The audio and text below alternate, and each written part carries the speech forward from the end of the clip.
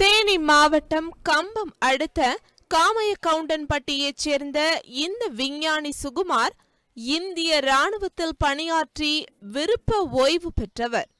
ஓய்வு பெற்றோம், ஓய்வூதியம் பெற்றோம் என்றில்லாமல் புதிய முயற்சியாக சரக்கு ஆட்டோ ஒன்றை உருவாக்கியுள்ளார் இவர்.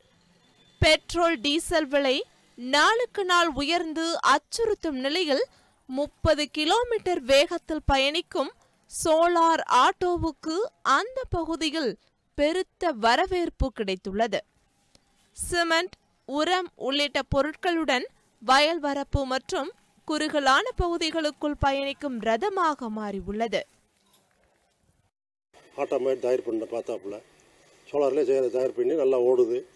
மக்களுக்கு எல்லாம் எடுத்து போகிறதுக்கு, சிமெண்ட் எடுத்து போகிறதுக்கு, தோட்டத்துக்கு காய்கறி எடுத்து போகிறதுக்கு எல்லாம் நல்ல யூஸ்ஃபுல்லாக இருக்குது. பெட்ரோல் விலை கூடுதல்னால 90 ரூபாய்க்கு போயிடுச்சு. பெட்ரோல் இல்லாமல் 30 ரூபாயில் ஒரு மணி நேரத்துக்கு 30 ரூபாயில் ஓட வேண்டிய சோலார் இது. அது 90 ரூபாய்க்கு ஓடினா 30 ரூபாய் வந்து அது போதும். நல்லா வெண்டி நல்லா வேலை பார்த்து நல்லா செஞ்சுருக்காப்புல மையம். ஆளுநர் பன்வாரிலாலின் பாராட்டை பெற்ற இந்த வாகனத்தின் வேகத்திறன் 30 கிலோமீட்டர் தான் என்பதால் லைசன்ஸ் தேவையில்லை என்று கூறும் விஞ்ஞானி சுகுமார் இதன் வேகத்தை கூட்டுவது மிக எளிது என்றும், பயணிகள் வாகனம் முதல் நம் தேவைக்கு ஏற்ப வடிவமைக்கும் திறமை உண்டு என்றும் நம்பிக்கை காட்டுகிறார். 60 கிலோமீட்டர் வரை நார்மலாக போகலாம். கிலோமீட்டர் கூட்டுறது பெரிய விஷயமே கிடையாது.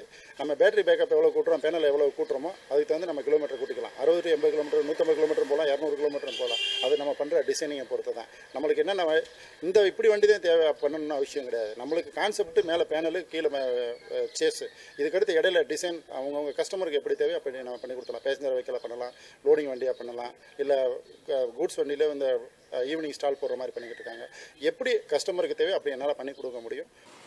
அரசு உதவினால் சோலார் ஆட்டோ உருவாக்கத்தை அதிகப்படுத்தி படித்த இளைஞர்களுக்கு வேலை வாய்ப்பை உருவாக்குவேன் என்பதை அரசு கவனிக்க வேண்டும்.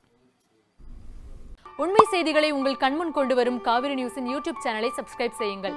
நொடிக்கு நொடி நாட்டு நடப்புகளை தெரிந்து கொள்ள kaaverinews.tv, Facebook, Instagram, Twitter போன்ற சமூக வலைதள பக்கங்களோடு எப்போதும் இணைந்திருங்கள்.